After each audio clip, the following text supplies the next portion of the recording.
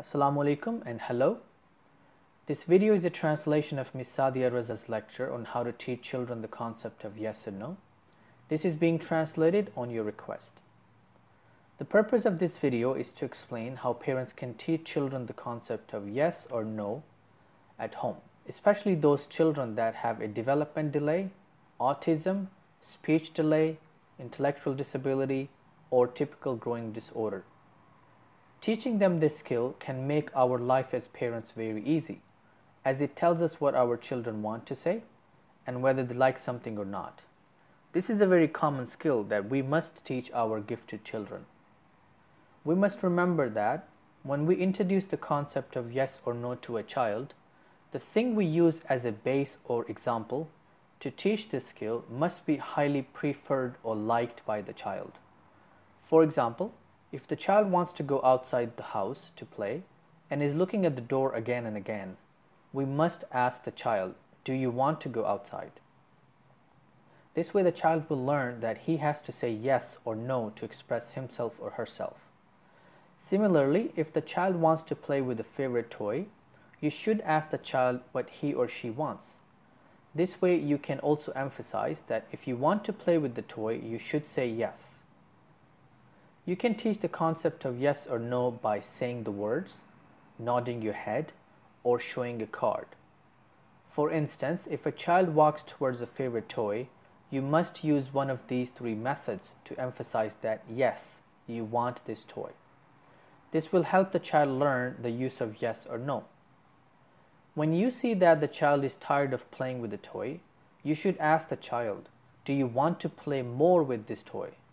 To help the child, you may show the no card and say that you do not want to play with this toy anymore. You should remember that once you say no to something, you should not change your mind. Even if the child insists on having the toy back, you should not give it back as you have already said no. This is how you can explain that no means no more.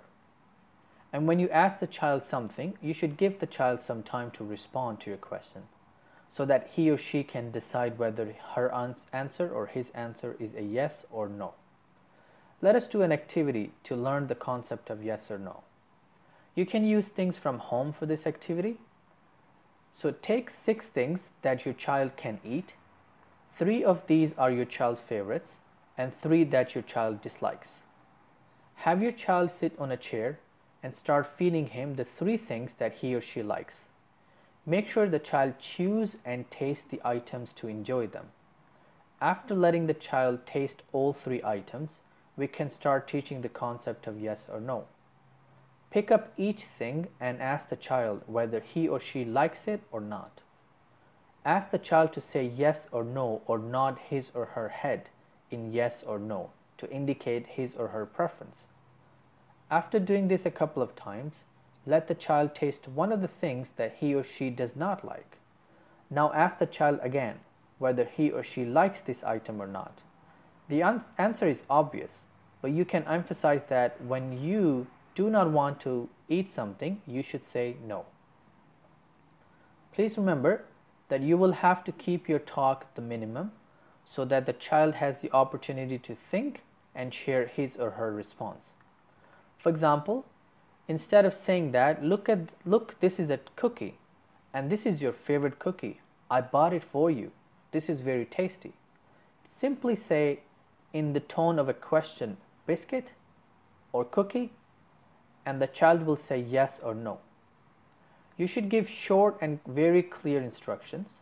If you speak less but clear, your child will respond faster and will achieve the target. You can also try this activity by using similar items to teach the concept of yes or no to a child. We hope you liked this video. For more informational and educational videos, please subscribe to our channel, Safia Help Center, and share this video with others to help them learn these basic skills. Thank you.